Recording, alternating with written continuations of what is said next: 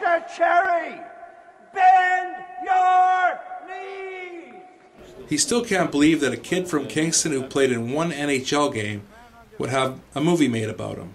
But this movie doesn't put Don Cherry on a pedestal. He says it tells it like it is. It's a two-part miniseries which will air next year. Called Keep Your Head Up, Kid, the Don Cherry Story will be on CBC March 28th and March 29th. No, it wasn't easy. Every time you saw it still, I hope you're not doing this, I hope you're not doing that. The movie was written by Tim Cherry, Don's son. My son Tim, for 3 years, has been trying to get me to do it, and every year I turn him down. I know what he wants to see. And finally he said, Dad, you got to read the script and you got to do it. So when your son says you have to do it, you have to do it. So, love him or hate him, there's no question Don Cherry is a national icon. For Sun Media, this is Joe Warmington.